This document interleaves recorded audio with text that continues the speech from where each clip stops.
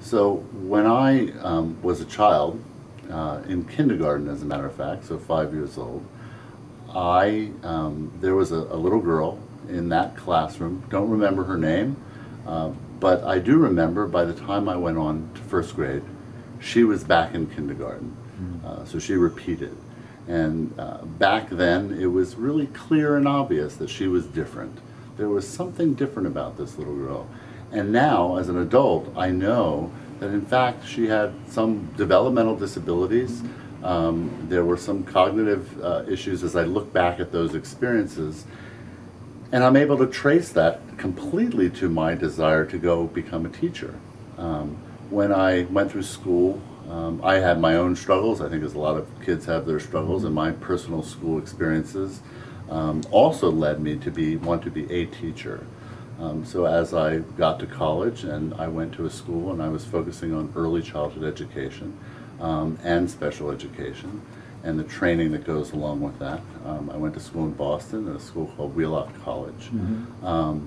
And while I was there, I then had enormous opportunities to do not just the classroom, not just the college level work, the courses and whatnot, but I spent a lot of time working out in the field. And that was one of the values of a school like Wheelock College, a small school, and a lot of opportunity to have a great practical experience.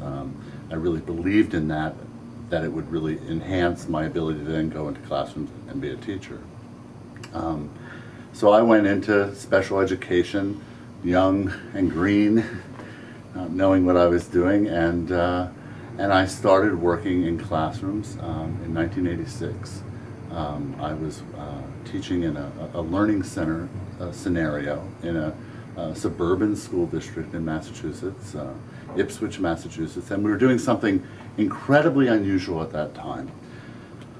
This school district had developed a model called mainstreaming. It was a big deal. It was the big buzz, and it was really, really amazing. And the model that we had was even unique within Massachusetts.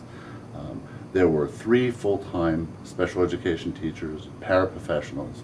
We took a few kids out of the classroom as learning support teachers, but we went into classrooms. We were working in classrooms. We were working in partnership with teachers. And at that time, there were some computers. There were already Apple IIs out at that point. We had one. It was pretty rare at that point, but we had one. And so there was some word processing stuff that we were starting to do, but it really didn't emerge.